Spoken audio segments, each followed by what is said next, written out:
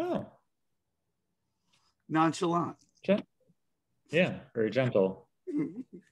This is episode 35 Wow. of Alex and Jim Analyze Billy Joel Lyrics. And we're on episode 35, and this is now the third apartment Wow. that we recorded in, the third home, I should say. I don't know what your situation is. Same place. Have a house? Live in a house, yeah. We're looking at the possibility of buying because my finances are better than they've ever been, really. So great. But also I live in LA, so we'll see. Yeah. LA's finances also very good. Yeah. I guess what I really should say is I live anywhere, so we'll see, because it's not like it's the only places where it's easy to buy a house are places you'd go, oh, I wouldn't mind dying there. Sure. But living there. Or, I knew a guy who was from close to that place. Yeah. I'm sure at my age I'll make friends. Yeah. Yeah, I don't think so. They probably like weirdos in that town. Yeah. Yeah, but they probably like has their own shack and manifesto weirdos more than yeah. Yeah, more than like, hey, I want to hear my new joke. So it's very early in the episode for me to do this, so I don't want this to be jarring, but I'd like to mention the song we selected. I know it's very early. It's a new format for us, but go ahead. So I'm going to go on record as saying I don't think I've ever heard this song before. Had you heard it before? I had not heard it or of it. Right. I didn't know it was in the world. And I couldn't find it anywhere but on YouTube. Yeah, I found a version not sung by Billy Joel, not on YouTube. And then the one by hearing Billy Joel sing it, I had to go on YouTube as well. It's the only way. I don't think he does it in concert. Here's what also I find very neat. I really like this song. I have mixed feelings. Okay, good. I should have listened. Mysteriously, I didn't listen to the other artists sing it, which I should have done, because then I would have some sense of what he was going for. Yeah. But you can definitely tell, like, at what point in the career this happened, because it sounds a lot like everything else on Stormfront. Sure. It's got that vibe. He goes at it real hard. Yes. And it feels to me, so one of the things I like about it is, we often talk about, hey, is he trying to sound like Bob Dylan? Is he trying to sound like Bobby Darin? He never did that, but that would be great. I don't think he's trying to sound like nobody but a rocker. Yeah. And definitely trying real hard to sound like a rocker. And I think he's pulling it off pretty good. You know, it reminds me of, so my friend Tom and I will often go see the Bare Naked Ladies in concert. He really loves them, and I've come to love them as well. And anything off of their new albums, Tom will sometimes say, you hear this song? Imagine what a big hit it would be if, like, Selena Gomez just recorded it because she's young and people would listen to it. Yeah. And I think that listening to this song, I'm like, you know, had it been the right artist, this song would have got right country artist, right rockin' artist. Mm-hmm. This song would have been of note. Maybe it even been a Grammy thing or a big deal. People would have had opinions about it. But because it's by an old man. Yeah. Definitely, I've done that with a lot of songs. I have like artists that I like who no one has heard of. And I always think, oh, Justin Timberlake should do this song. It's a really good song. And then people would be like, oh, we should find this small artist. Yeah. That only Alex knows about. Make him famous. I want that for my little artists that I like. Absolutely, because you think they're great. There's an artist who currently lives in New York. His name is Kevin Ray. And it bothers me that nobody knows who he is a little bit because he's really good. Yeah, you feel bad for him. Like you did all the things you're supposed to do. You wrote good songs and you sing them really well, and you're still not famous. Oh man. He wrote this song, and this is one of the reasons I love this fucking guy.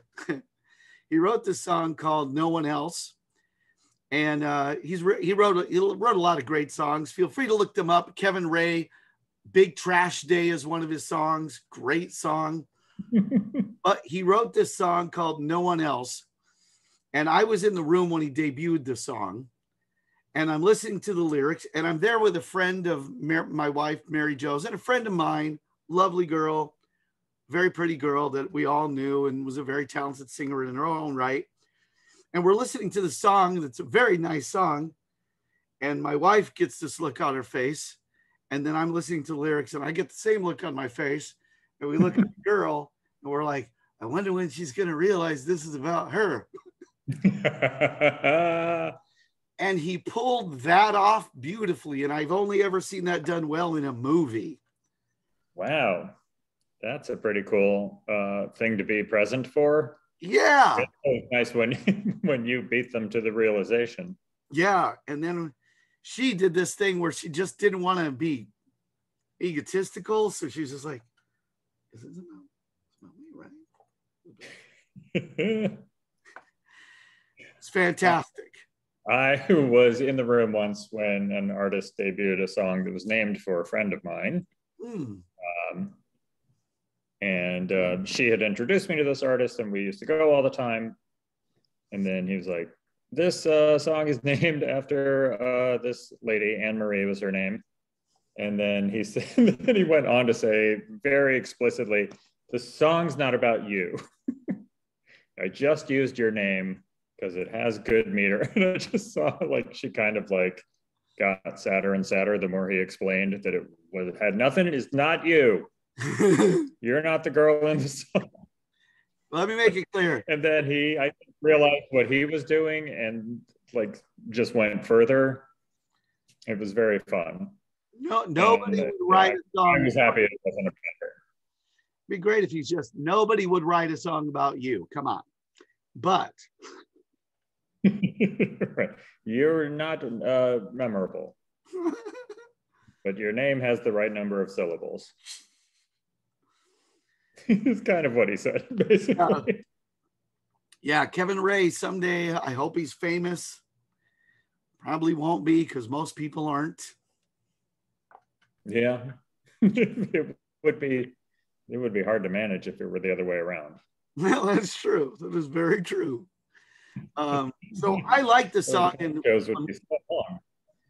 And before we get into the song, I'll just say, by the way, I've also been going crazy on reacquainting myself with Joan Jett and the Blackhearts because I needed something different to listen to. Yeah. Man, she is a bad lady. She is great. She's great. Yeah, God bless her. I also want to note that you said you were going to say the name of the song real early in the podcast, and you have not said the name of the song yet. I didn't which is great. I didn't want to upset people by doing that. I probably forgot. Yeah. Don't break what's working for us. So the name of the song. Going so smooth. Yeah. The name of the song, and last week it was the clue that Alex had no chance of getting, is yes. Christmas in Falujah. That is the name of the song. Christmas. Christmas in Falujah. Yes. It's very Karnak. Yeah. Christmas in Falujah. Yeah. I don't have a joke. Oh, there might. Come on. You got something.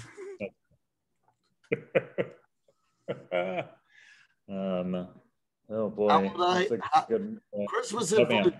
I got something. Okay, go ahead. Christmas in Falujah. Yeah, I'm thinking. Okay. All right, you ready? That's right, Ed. how I describe dinner with the in-laws on the holidays. And then it's a sucky one. That's all. Ballpark. That's ballpark. And when then is a good time for a Christmas tree to explode? Yes. And then Ed doesn't like the joke and he goes, oh, like, you're so funny, you filthy drunk. And it gets too real. That's that episode. Yeah. Calls him a filthy drunk. 38 minutes of that. And then they talk to Tony Kane. So, Christmas in Falujah. I was delighted. Christmas in Falujah. Weird that it wasn't a hit. Yeah. I was delighted to discover that I like the song. And part of it was when you discover a song that's not terrible by an artist that you like, and you haven't heard anything new because they don't make nothing new. So some of it was that, but I also think he fucking pulled off the rock and rolling of it. It's very rock and rolling. Yeah. The band played on it. It doesn't sound like a Billy Joel song, whatever that, there's no sax break. Yeah. And not a lot of tinkling. Do you think it sounds like what he would probably sound like if he tried making more music now? That's what it felt like. I was like, oh, this would have been what he probably ended up doing. Oh, yeah. I wonder. This sounds to me like, remember when he did Glass Houses, it was largely because the producer said, you have to do rock and roll or you're going to disappear. You have to make rock and roll songs. But that was 1980. So those were rock and roll songs. Right. And I think you said this to him in 2008. If you said you have to do rock and roll, he would do this. Yeah. Because this is like what like hard rockin' sounded like in 2008, I presume. Like a Foo Fighters-ish kind of, yeah. Yeah, just going hard at it. And now not a lot of concern for the lyrics. Yeah. Some. When we get into them, I kind of like these lyrics. They're very bare bones. There's some stuff. Yeah. And I'll say this. In there. It reminds me a little bit. Now we know he loves the Beatles, of course. Who doesn't really? Mm-hmm. But John Lennon went through the same damn thing where when he started to record stuff later, what he was interested in doing mostly was stripped down, very little production. Sinfully unproduced things. And this feels like that. This feels like, you know what? I don't necessarily need the Falujah sound effect this time, whatever that would be. Yeah, no chopper. There's no chopper effect. Yeah. There is one Middle East sounding thing that I'm not sure how I feel about. Do you know what I'm talking about in the song? Yeah, I do. And I wish that wasn't there, but I don't hate it. No, it's fitting enough. Yeah. I'm more interested in like the philosophical issue of like, is it Christmas in Falujah? Because they don't celebrate it there.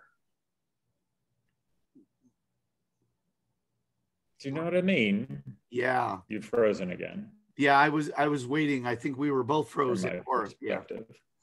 Yeah. But not in real life. We're fine, everybody. Yeah. Oh, don't worry. Yeah, the fan is far enough away. It won't hit me. Yeah, I know exactly what you mean. Yeah, it isn't, of course. It isn't Christmas in Falujah. It's December in Falujah. Sure. That's fair. Although I think it's from the perspective of if you were in Falujah, for you it is Christmas. It's not, yeah. But it's fair still enough. Yeah, it's a valid, interesting question. And I think the perspective is from the person who does celebrate Christmas. It's funny when when you were a kid and you thought about Christmas, you just thought everybody celebrated Christmas if you That's celebrate. the thing. That's the thing that's interesting about it is you never said like, oh, it's my Christmas or it's Christmas for my people. You would just say it's Christmas. Yeah. Sorry, Mr. Rosenberg. Yeah.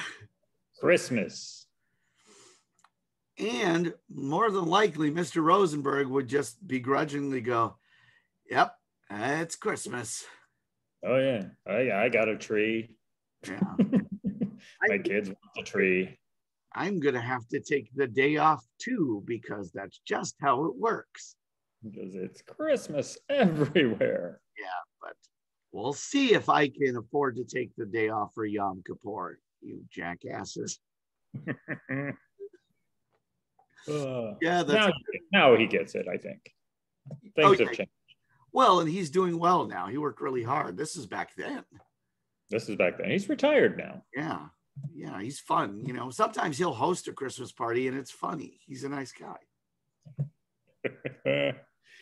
Every Jewish person I know does both of them. Yeah.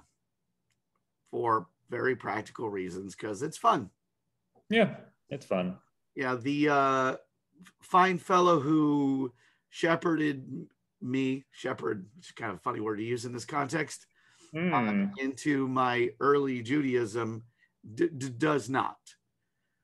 He would not celebrate both, but he doesn't have an opposition to Christmas. He's just like, yeah, we just don't do that.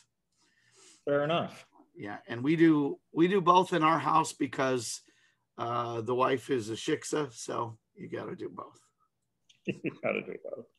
It's one of my early jokes. Is I was like, one of the best parts about converting is that I used to just be married to a lady. Now I'm married to a hot shiksa. Now you're breaking the rules. Yeah, exactly. First time I wore a yarmulke, my wife cried. Is that true? Yep. Did you put it on right after sex? Yeah. Put it on the tip of my wiener. Well, she was right then. She was right. Well, it was funny because we went to synagogue and she was being very nice and supportive. And I think what she thought was she was going to have to start going to synagogue. And I was like, if you don't want to go, you don't have to go. But after she was crying and we in the car, just kind of to make her laugh, as I was like, you know, I'm sorry you're sad, but the other thing that bothers me about you crying is I never knew you were an anti-Semite. I made her laugh and we calmed down. That has to work. Change is scary. You could always just say, like, what are you crying about? My people have suffered for 5,000 years. That's right. Turn it around. And I was like, you don't have to do nothing. You can eat whatever you're going to eat. I keep kosher. You don't have to keep kosher. It's fine. And, you know, and what I've learned is I keep kosher to the point that I keep more kosher than most Jews I know. So, yeah. And well done. Yeah, I know a lot of Jews who are like, I still keep kind of kosher. Oh, I eat bacon, of course. Like, well, I'm not an idiot. Yeah. Like, all right.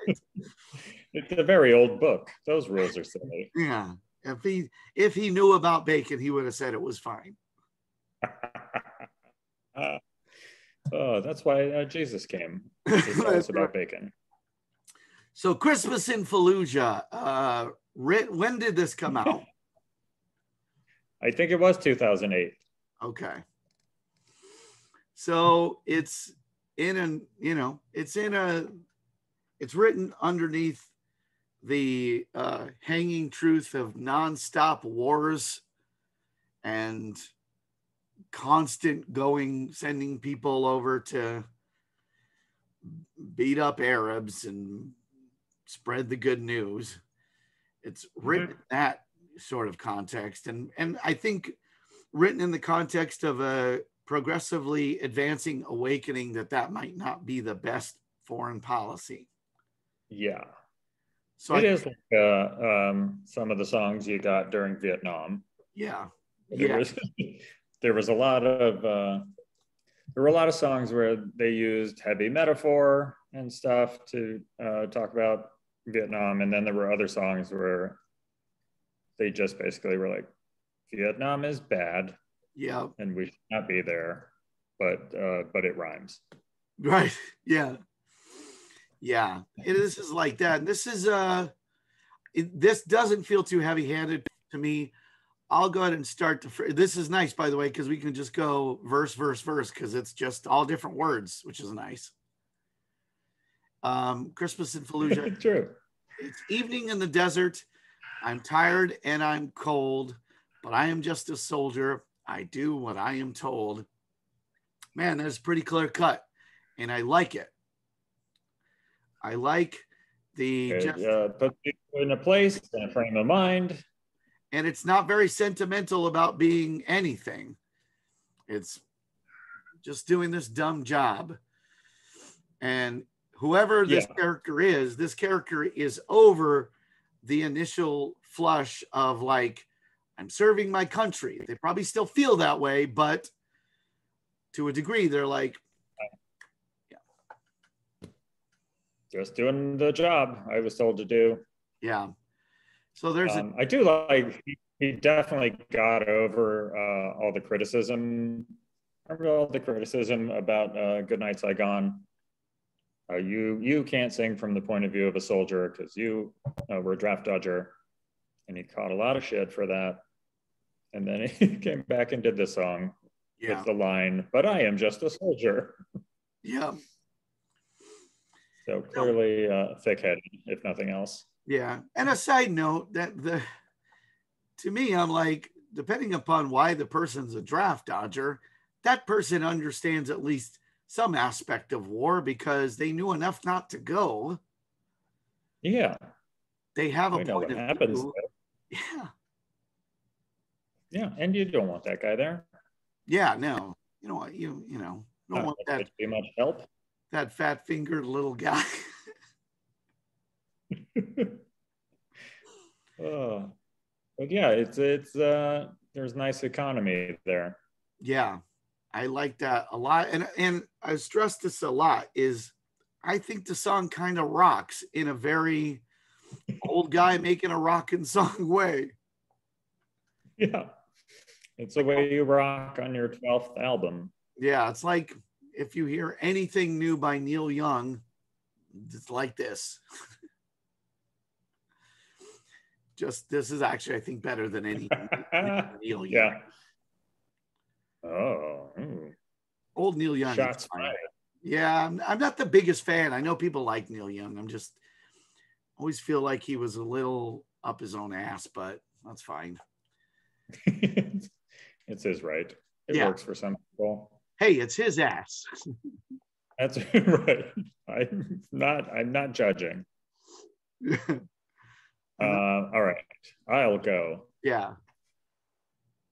We came with the Crusaders to save the Holy Land.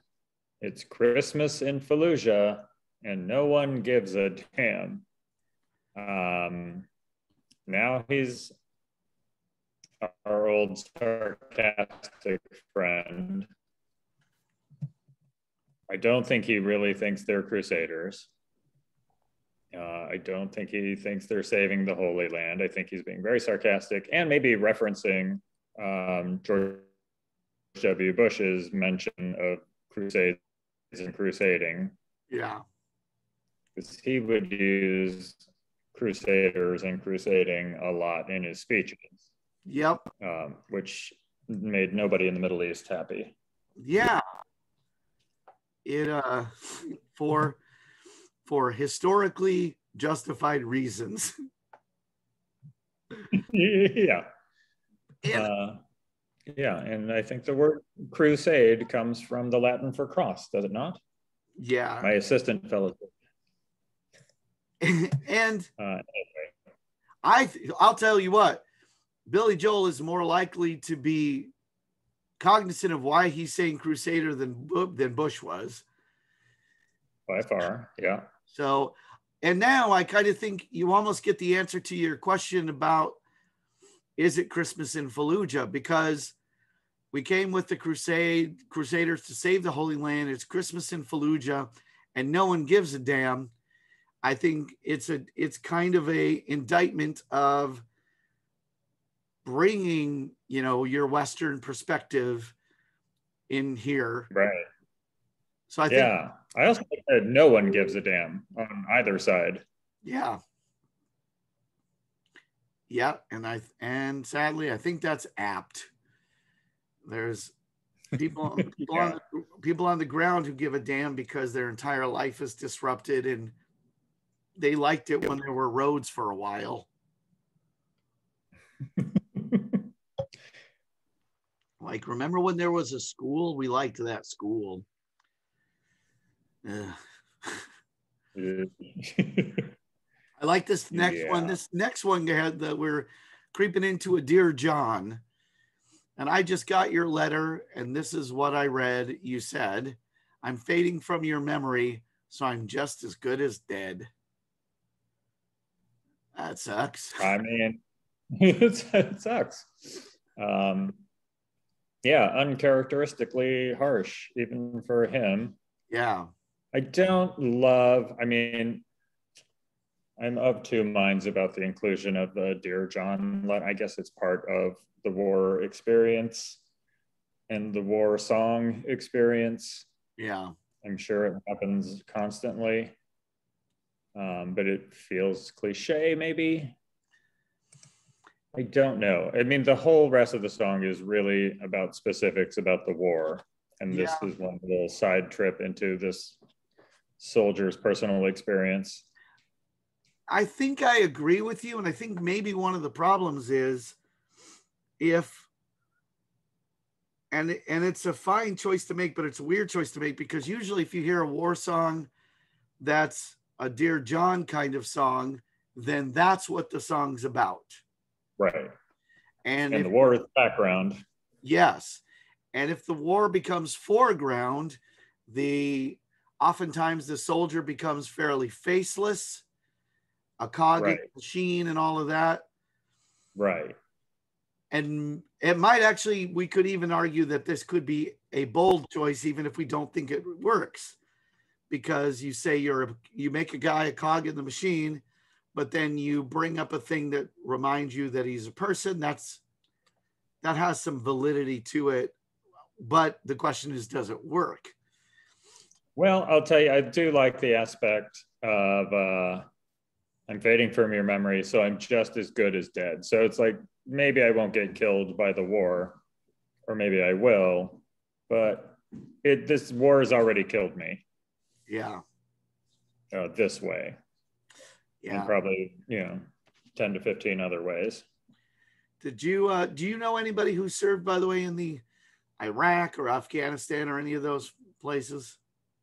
I do. A handful of people. And they are a little bit killed. Yeah. My nephew, man, he was my nephew. So I was always like the guy who took him to play video games and took him for ice cream, causing trouble and being hilarious. And he was a goofy kid. And he's a goofy adult in a lot of ways. But man, did it suck when he first came home. He struggled. He lost buddies. He had this band on his hand, that he always wore, the real tight metal band that was for a friend who had died, because he just never wanted to forget his friend. And the damn thing kept breaking. So then he got a tattoo of a band instead, because he was like, I'm not going to have this break, and I'm never going to have that gone. And Lord, it's just fun, And then other folks I know who have served, who would, when they would meet my nephew, would go, yeah, you can see it in his eyes that he's seen things that, a person would prefer not to see. Yeah. And he was a lot of that. I grew up on military bases, so I saw a lot of versions of that. Yeah, and he was definitely a Flushing 9/11, got to go serve my country, and good for him. And he certainly did it with honor. But yeah, you're right. That is a good lyric. I'm as good as dead. But is anything as good as dead? I can't wait to find out. Oh, that's a pretty funny line. Write it down. We are the armies of the empire.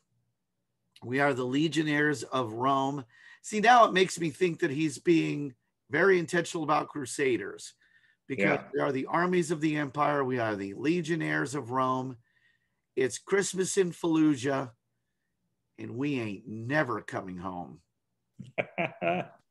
That is fantastic. I always like a "we ain't never." Yeah. Yeah, I do. It's an interesting way to talk about the history of people invading the Middle East. Yeah. Ultimately unsuccessfully every time. Yeah. And from the Roman Empire to the current empire to like the Russians in Afghanistan. Yeah. Which is a line from another song. Yep. And we ain't never coming home, man. There's two things going on in that line that are brutal, of course, is there's many soldiers who do never come home because, of course, they die, and that sucks. But then there's the other aspect of these specific wars. We're clearly referencing the fact that this is this never-ending conflict that was started out with, oh, this is going to be easy. Right. Man, there hey, remember that Liberator stuff? I don't know if you still remember that, but that is. I'm actually a little jealous, by the way, and I admire what you get, because this next set of lyrics I love. So you get to read those. Those are some good ones. I like a lot. Good rock lyrics. Yeah. We came to bring these people freedom. We came to fight the infidel. There is no justice in the desert because there is no God in hell. Yeesh. Yeah. I mean, I guess if you're going to do a protest song, go all the way. I'm confused by "we came to fight the infidel." Me too. Because locally, you're the infidel. Yes. Or is he saying that, according to real Muslims, the Taliban would be infidelic? I don't see that from Billy Joel. No, that's too many moves. And so I'm going to say something you normally say, but first I'll say something I sometimes say, which is he could mean it ironically, because we're the infidels, because we don't refer to people as infidels. We call everybody terrorists. That's our thing. You're all terrorists because you don't want us there. They say infidel. So he could be ironic, or, and this is something you've often pointed out, it rhymes with hell. Yeah, that feels like it might be the case. I feel like the second two lines got written first. Yeah. Yep. God. Yeah, for sure. And I don't mind it. I really like it because there is no justice in the desert, because there is no God in hell. If I'd written those two lines, I sure as shit would try to make sure they ended up in the song, because those are two good lines. I thought you were going to say, if I had written those two lines, I'd be a terrible stand-up. Hey, you guys ever notice there's no justice in the desert? Because there's no God in hell. Good night, everybody. We know, we're in a casino. We're aware of these things. She came with us. She's going away now. Where'd she go? But for how long? For how long? Was that a little Gaffigan? Yeah. But for how long? Yeah. No justice in the desert. No God in hell. Ed, did you hear that? There's no God in hell. Yes. I know. I'm in hell. What? You weren't that bad a guy. You filthy drunk. The next one's pretty good too. Now, economy of lyrics. I like the fact that here we go, trade and verses. There's been no chorus. There's been no chorus. That's a good thing sometimes. I think this really works for this song. You would not want It's Christmas in Falujah. So you would not want that. No bridge. All the children sing. Maybe I do want that. Maybe you do a little bit. I think it's good because obviously he was aiming for Rage. Yeah. And Rage is notorious for not pausing. Yeah. So I think it's the way to go and just blow right through it. Yeah. It's pretty dope in that regard. I like I said, I think I may listen to this now and then if it becomes possible to listen to it somewhere else other than YouTube. Besides YouTube. Because I think I kind of like this song. They say Osama's in the mountains, deep in a cave near Pakistan, but there's a sea of blood in Baghdad, a sea of oil in the sand. That's pure politics, baby. Yep. We're in the wrong place. Yep. That is pretty great. And there was definitely that grim.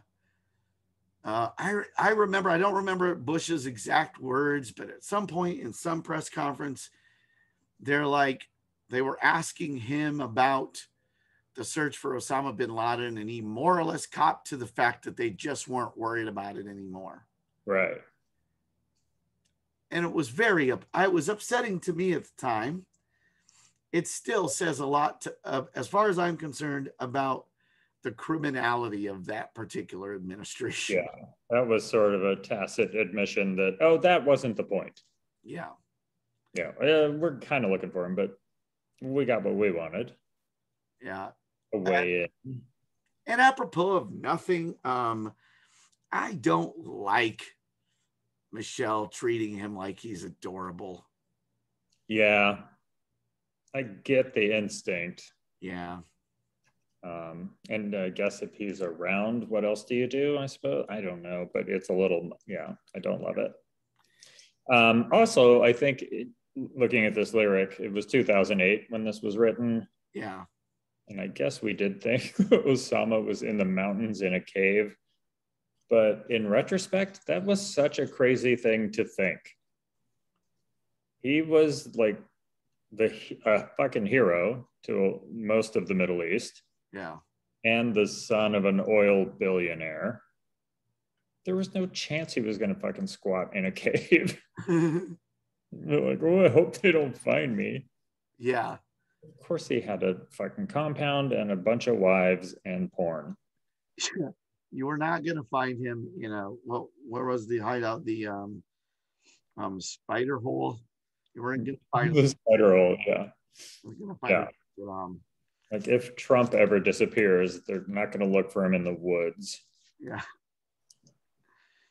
By the way, of all the bad things Trump has done, man, he's also like, if you golf that much, you should be a little good at it. Right?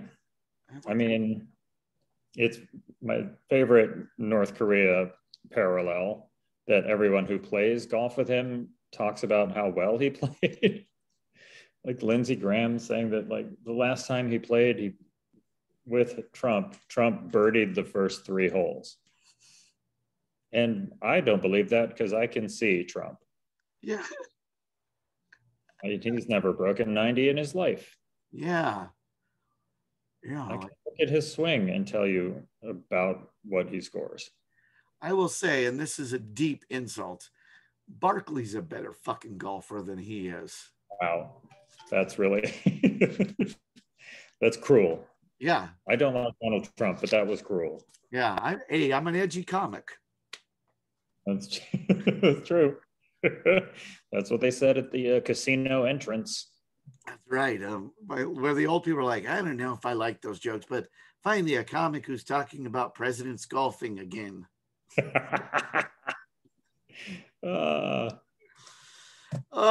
sea of blood and a sea of oil. All right, I'll allow it. Yeah, I don't mind it at all because, hey, a lot of generally your protest songs, the good ones and the bad ones, aren't very shy about having a very clear-cut, pointed point of view that's very liberal and yeah, you're right. Mostly you were shooting people for oil. That's just true. It's just true. And by 2008, very obvious. Yeah. Yeah, you can't have the wishy-washy. Like, I don't know if this is a good idea. Yeah. It's complicated. Yeah. No, no. They tried to make us think it was complicated for the first couple of years. Yeah. And it was like, well, our oil. Oh no. Yeah. We like the oil. And as long as the one guy was being a good caretaker of the oil, but he's gotten a little, Right. I mean, we put him there. A. Whitney Brown mentioned that when he was on SNL, for crap's sake. That was during the Reagan administration. Have you seen that clip, by the way, of A. Whitney Brown talking about Saddam Hussein and Osama bin Laden on SNL? I've not. It's crazy because you look at it and you go, wait, what fucking year did he do this bit? And no one's laughing because nobody knows the names. Right. So he did a lot. Yeah.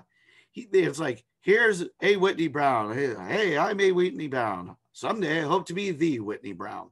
Then he does all this political stuff that I guarantee you that you didn't know about, I didn't know about, but A. Whitney Brown was like, I guess no one's going to ever know what I'm talking about. Oh, great. Now they do. Oh, right. Yeah, that guy was a secret genius. Yeah. Yep. He was deep cuts all the time. Yeah. Which is why you and I know who he is and not many other people. How many people, if you name your favorite Weekend Update feature? Yeah. Stefan. Yeah, no one's going to, yeah. If anybody who does that is being a contrarian. They don't mean it, but they should. They should. Yeah. All right. I think you're up for the last one. Between the Tigris and Euphrates, another day comes to an end. It's Christmas in Falujah, peace on earth, goodwill to men. Great. I always like a mention of the Tigris and Euphrates. Yeah. The Fertile Crescent. Yeah. And it's a very cliche way to end what we're saying, but I'm okay with it. It's fine because you got to get out some way. I do like recasting actual Christmas song lyrics in a dark light. Yeah. Like that. Is there such a thing as a dark light? I'm trying to say. And unlike The Real Place, at least Billy Joel came up with a reasonable exit strategy for the song. So.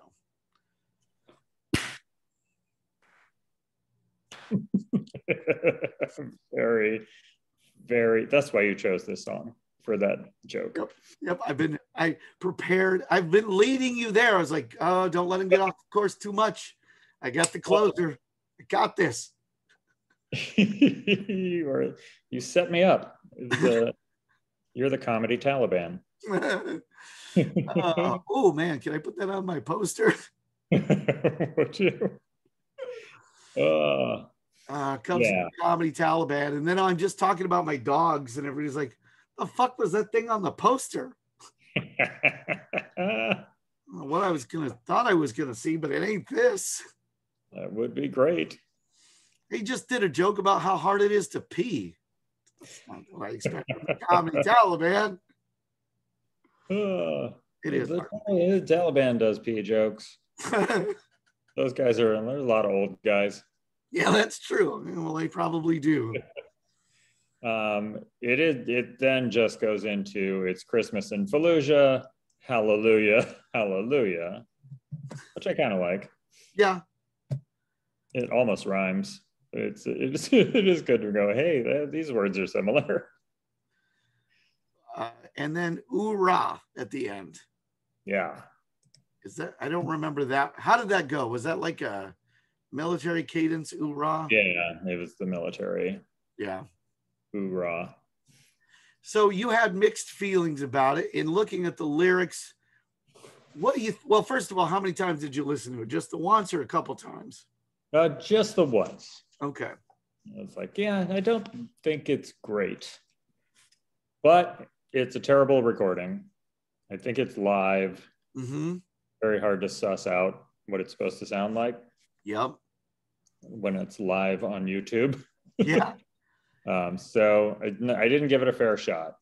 And then there's the, you know what? Just as a sort of a thing for us to talk about a little bit next week, listen to the other version of it. Just tell me what you think. Oh, I should, yes. That'll Ask, you'll ask Dylan. Yeah, you'll enjoy that, I think. Well, it gives you something to do. Yeah. Don't tell me how to feel about it. Correct. I in a first pass, just listening to the song, I liked it kind of right away. I think I liked the song. Looking at the lyrics, I think I like it a little more. Great. I think this was just a really good effort. Also, it didn't feel jaded. It just felt like he really wanted to do this damn song because he was done recording when he made this song. Wasn't it written for an event? Yeah. What was the event? Don't remember. I read about it and then I forgot. I believe it was a Taliban fundraiser. That's what it was. That's why they're really flourishing. Yeah, it was. Didn't expect so much money on this. No, they released it non-sarcastically. Yeah, I don't remember what the event was. I wonder if you know what? There's this little, what is it? Is a little thing on my computer. Ah, you gonna Bing it? Yeah. Bing. Let's see. So Wikipedia. Here we go. Christmas in Falujah is a single written by Billy Joel and performed by Cass Dillon.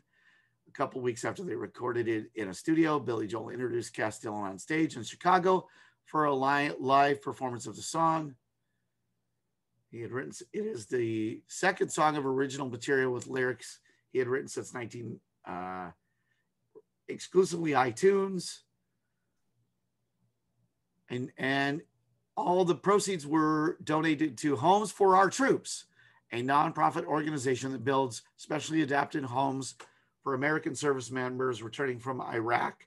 Fallujah is a city in Iraq, to let you know, and Afghanistan, particularly veterans with severe disabilities. So it was a charitable thing. Yeah. Good. Which, by the way, if at that point, if anybody's running their mouth, how could you write a song like this? The song that's helping veterans? What? Tell me what your problem is. Oh yeah, that's smart. He learned. Yeah. So what was your issue? Because this is helping people who need homes. But right. Yes, you make your stand. All right. I think he did something similar with Downeaster Alexa. I feel like he then worked with an organization that was trying to keep small fishermen in business on Long Island. Yeah.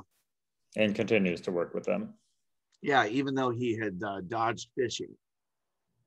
Yeah, he went to Canada so he wouldn't have to fish. And then he got there and he's like, I messed up. They do all the fishing here. That's all the fishing. It's all fishing in Canada. Do your research. Man, So just for the record, if there is a record, I know Bruno Mars keeps copious notes. I like this song.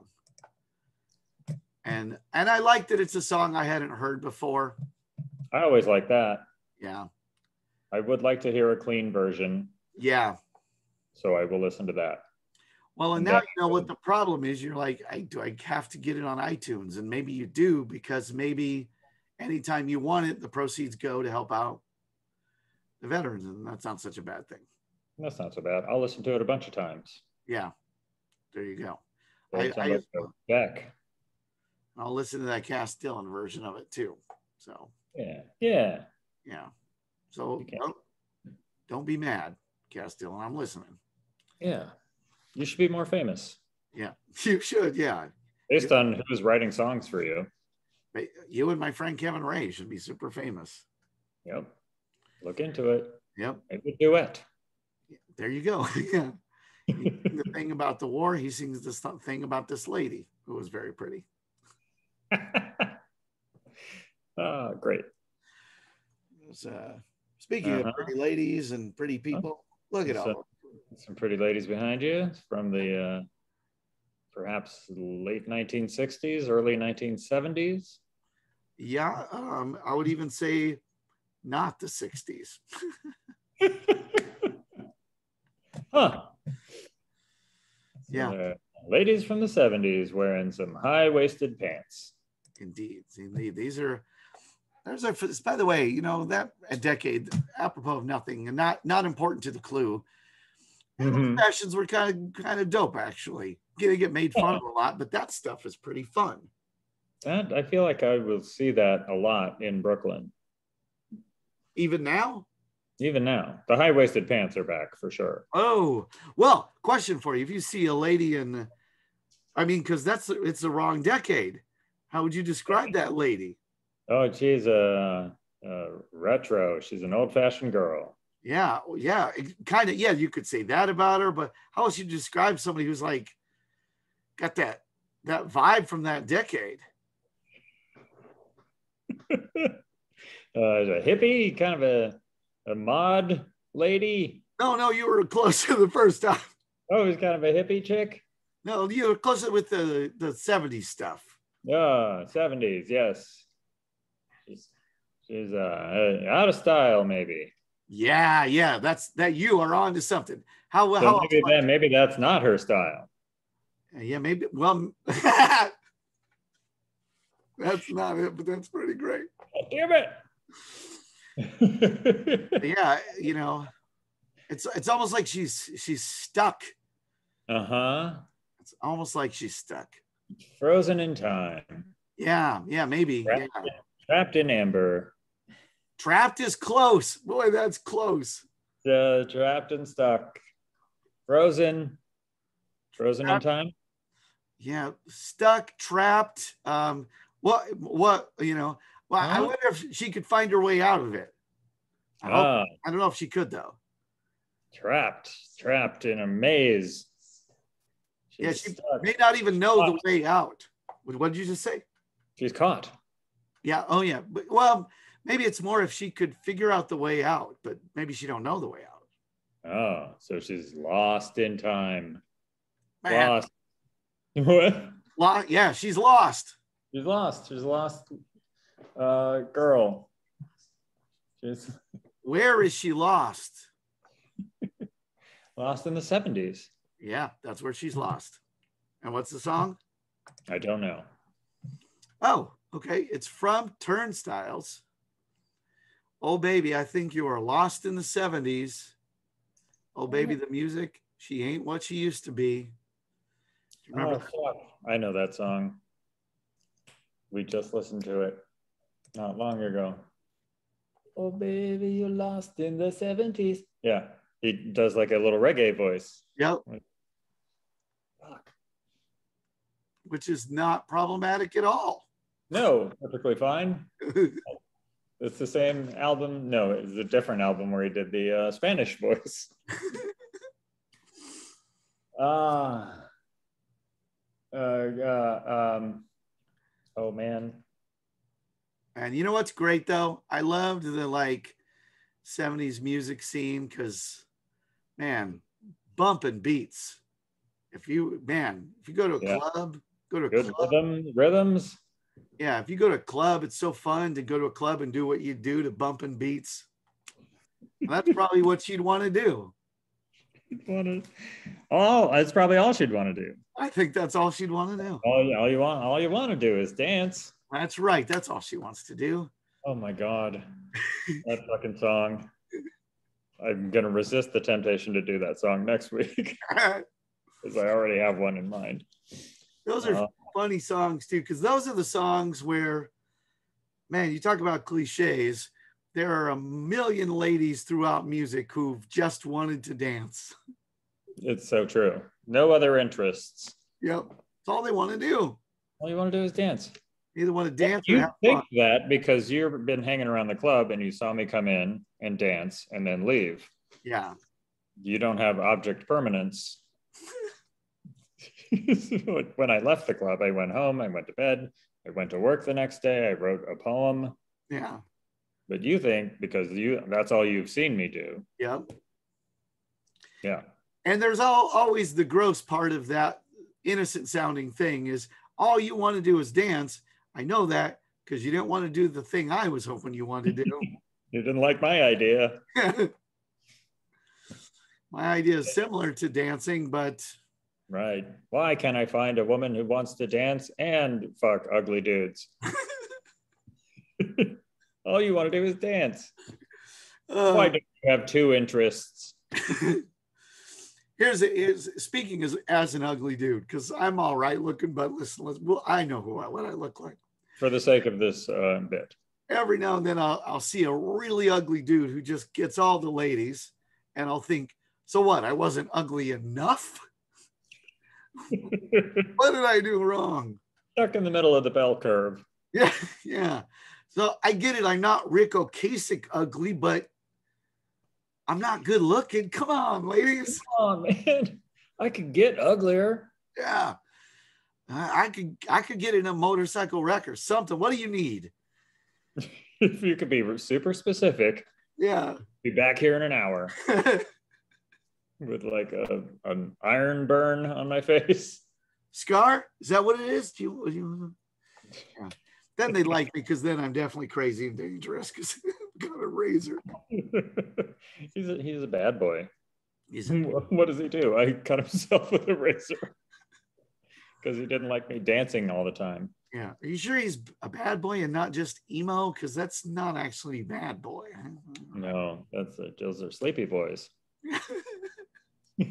Those boys with thyroid trouble.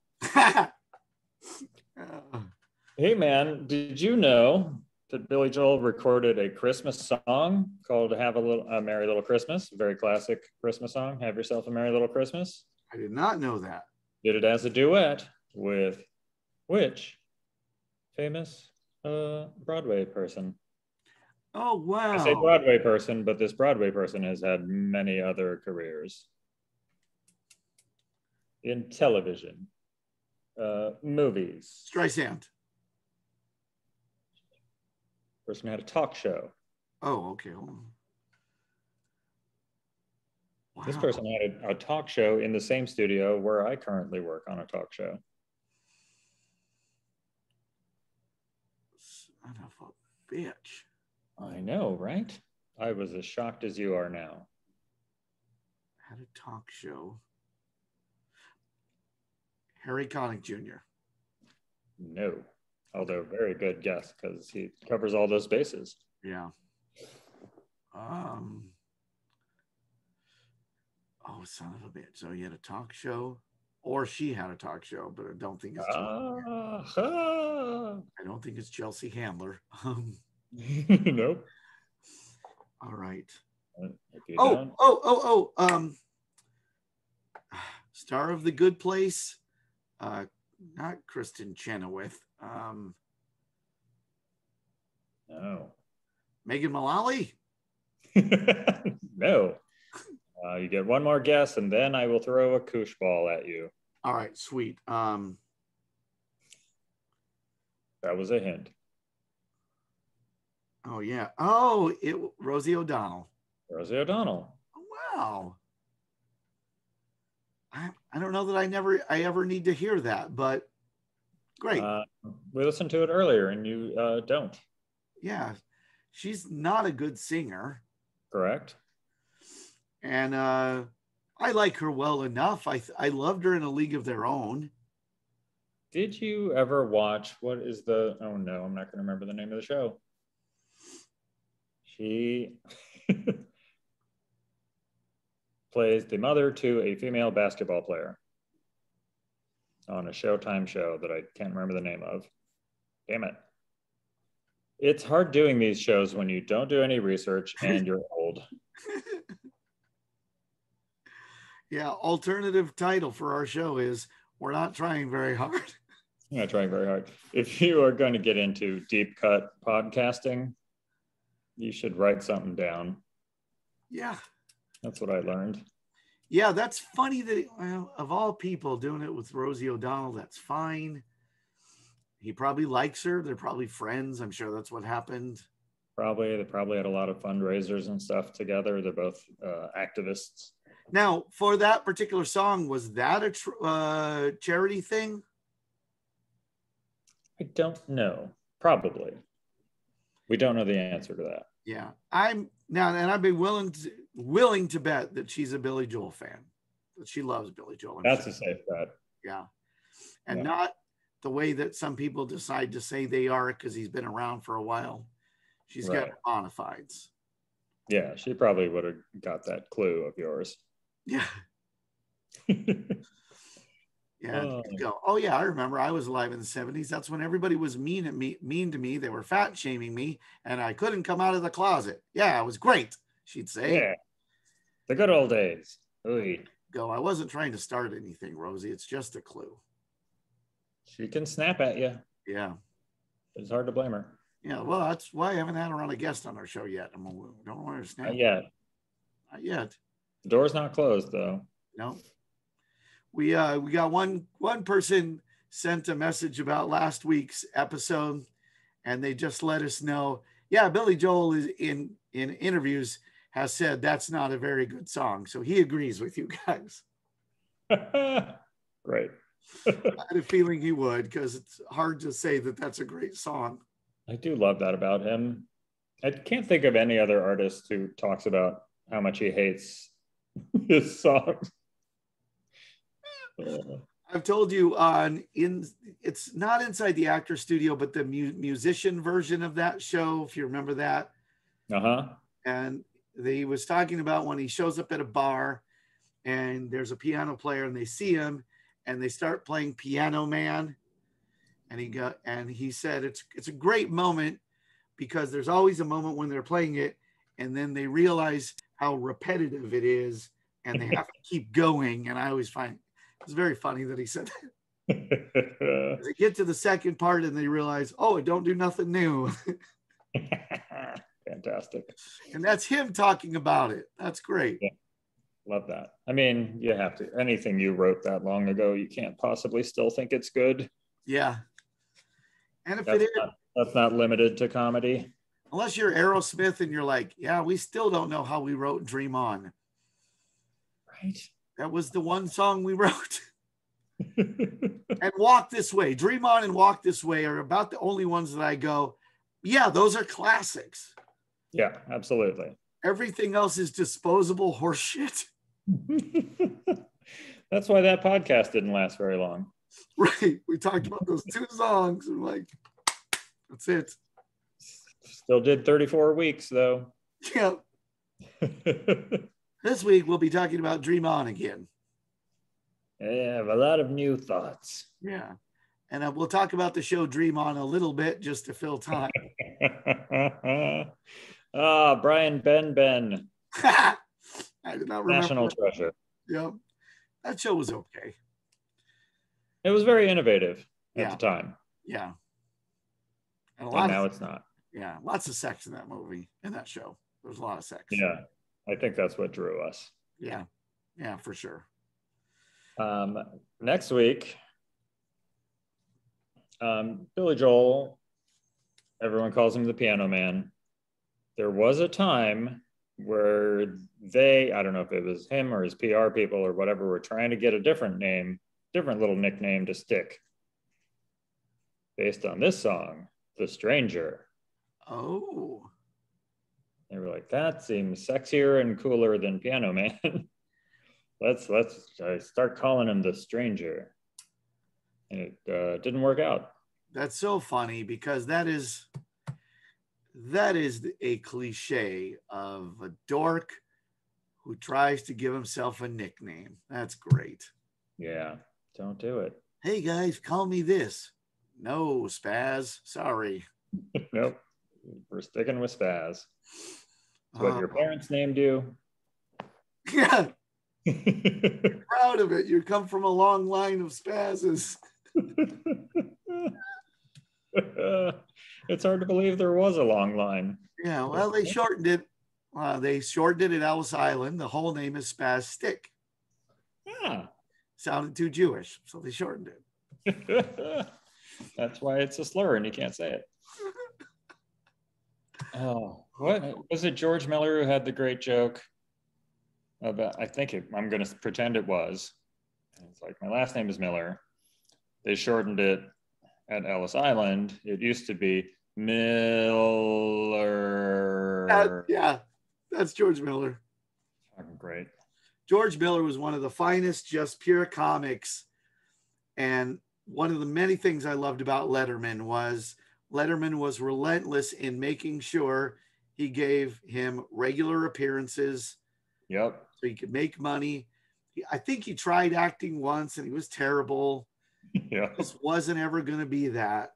Just used his show to take care of him. Yeah. Pure stand up. And he was just funny as fuck. And then, like a lot of old guys do, he got sick and he passed. But what a fucking great comic. Fantastic.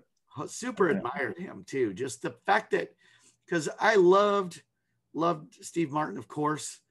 And I understood later, but it broke my heart when he quit doing stand up. It really did. Later on, I'm like, well, of course he quit. But sure, he didn't need that. Yeah. But the guys who were just like, no, this is the thing I wanted to do. Yeah. I fucking love that. I'm going to find some George Miller clips to watch. Yeah, that's a good use of time. You know what? And so I don't forget, I will include in the links at the end a good George Miller clip. Great. For you folks. Because for Dave. Yep, for Dave. For Dave, who, despite all his flaws, is objectively a faithful friend. And the only thing anybody needs to be most of the time. All right. All right. Somber enough. No, I like it. All right. Good. Thank you for tuning in, everybody. You're very nice. Yeah, good job, y'all.